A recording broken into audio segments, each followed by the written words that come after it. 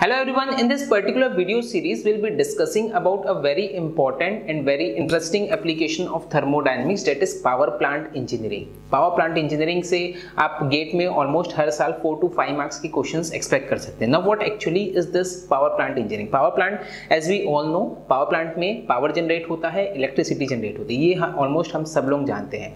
But how that power plant functions और क्या क्या उसके टाइप होते हैं. Now this power plant can be a nuclear power plant, it can be solar power plant, it can be wind power plant, it can be hydroelectric power plant, it can be thermal power plant. So India में almost 60 to 70% जो power produce होता है that is from thermal power plant only. और उसका जो reason है that is very simple कि thermal power plant की जो कैपिटल कॉस्ट है, जो इनिशियल कॉस्ट जो लगती है थर्मल पावर प्लांट सेटअप करने में, that is very less as compared to other power plants. आप अगर सोलर को देखें या विंड को देखें या हाइड्रो इलेक्ट्रिक को देखें तो उनकी जो कैपिटल कॉस्ट है, इनिशियल कॉस्ट है, वो बहुत हाई रहती है. ऑपरेटिंग कॉस्ट उनमें बहुत कम रहती है. सोलर की आप जानते ही हैं कि ऑलमोस्ट जीरो ऑपरेटिंग कॉस्ट है.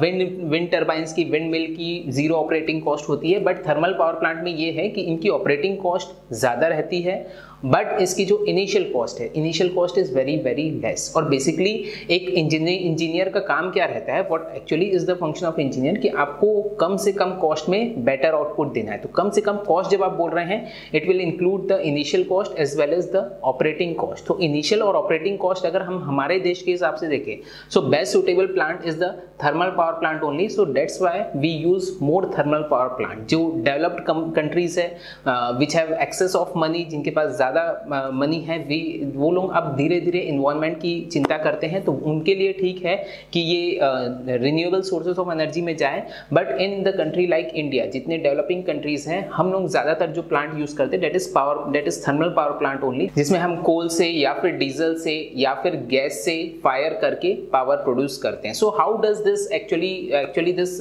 Thermal power plant functions. Let us first understand the functioning of this thermal power plant. किस तरह से ये आखिर काम करता है, फिर धीरे धीरे जैसे ये अभी हम बहुत ही ब्रीफ में देख रहे हैं इसकी फंक्शनिंग, फिर जैसे जैसे ये वीडियो सीरीज आगे बढ़ेगी, you will understand in detail कि किस तरह से ये आखिर काम करता है. Okay, so you can see in this particular animation that सबसे पहला जो हमारा कंपोनेंट है, as you can see, is the boiler.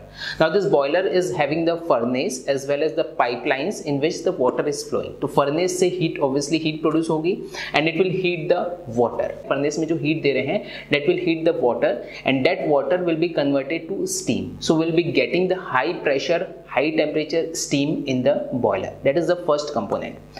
Now this high pressure, high temperature steam will now get into turbine. High pressure, high temperature steam जो हमको मिल रही है, उसको हम भेजेंगे कहाँ पर? टरबाइन में.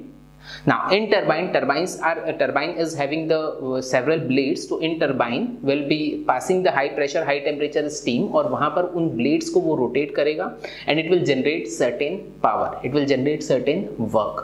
ओके, फर्दर वो वर्क को हम यूज कर सकते हैं जनरेटर में to produce electricity. That is a different part. हमारा जो पार्ट है, हमारा पार्ट यहाँ वर्क प्रोड्यूस करने तक का है मैकेनिकल वालों के लिए. देन इलेक्ट्रिकल वाले जो पढ़ते हैं, उस वर्क को फर्दर इलेक्ट्रिसिटी में किस तरह से कन्वर्ट करते हैं, ये उनका काम रहता है. ओके, तो हमारा काम है यहाँ तक वर्क प्रोड्यूस करना.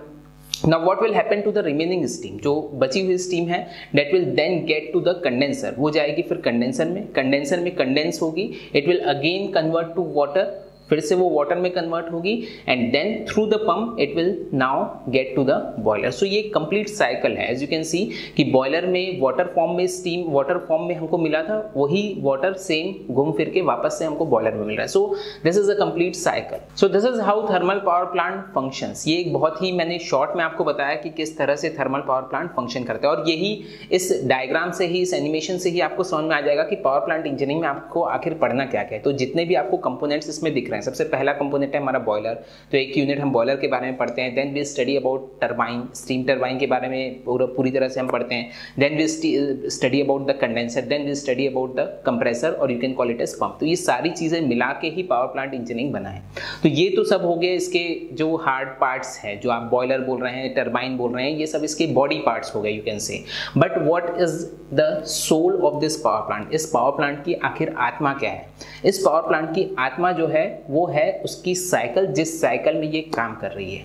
And that particular cycle is known as the vapour power cycle. This actually is the most important thing. और अगर आप gate syllabus point of view से भी देखें तो मोस्ट इंपॉर्टेंट थिंग आपके यही है, आपको रैंकाइन साइकिल से ही ज्यादातर क्वेश्चंस मिलेंगे। और इसको वेपर पावर साइकिल ही क्यों बोलते हैं, वेपर क्यों बोलते हैं, because the working fluid we are using here is water.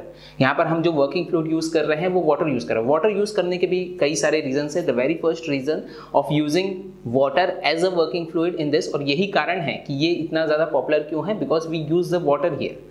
Okay, water की कई सारी प्रॉपर्टीज आपको बाद में पता चलेगी जैसे जैसे हम इस यूनिट में आगे बढ़ेंगे, बट जो सबसे जरूरी चीज है, सबसे पहली चीज है दैट वाटर इज चीप, बहुत इजीली अवेलेबल है, वाटर हर जगह मिल जाता है और ऑलमोस्ट जीरो कॉस्ट में आपको वाटर अवेलेबल हो जाता है। And most important thing, it is non toxic. दूसरे जो वर्किंग फ्लूइड्स रहते हैं, फॉर एग्जाम्पल मरकरी वगैरह अगर आप यूज करते हैं तो वो टॉक्सिक रहता है, अगर वो इन्वायरमेंट में जाता है तो वो हार्मफुल रहता है लोगों के लिए। तो इसलिए water is very cheap, water is easily available, water is non toxic. This is the reason why we use water as the working fluid in this particular vapour power cycle. तो vapour क्यों use कर, vapour power cycle को vapour power cycle ही क्यों बोलते हैं, vapour we use because the water is used as the working fluid here, first thing.